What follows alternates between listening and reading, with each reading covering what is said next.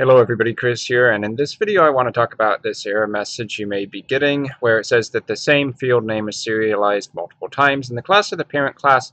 This is not supported. Base and the class name where you're getting the error, and the field which you're getting the error on, attack in this case for me.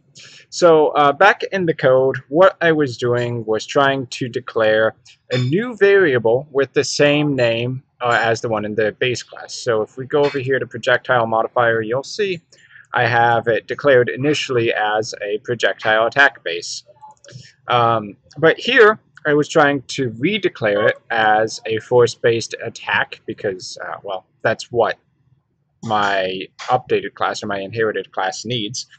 But using the new keyword like that is just simply not supported in Unity.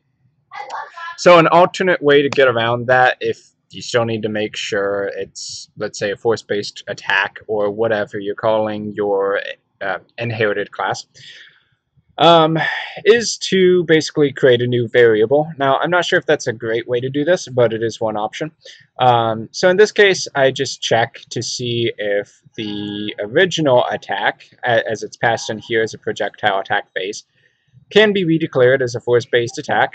And if that is the case, I will basically assign this new variable by casting it to a force-based attack, since that's what I need, and then attach it to my event handlers as I need.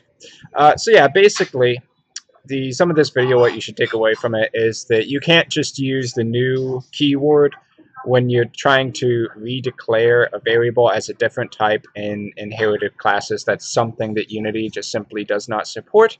So find an alternative to using the new keyword while you're working within Unity, and you should be good to go. That should go away after that. So I've been Chris. I hope you found this brief video helpful. Thanks for watching, and hopefully I'll see you guys in my future Unity content.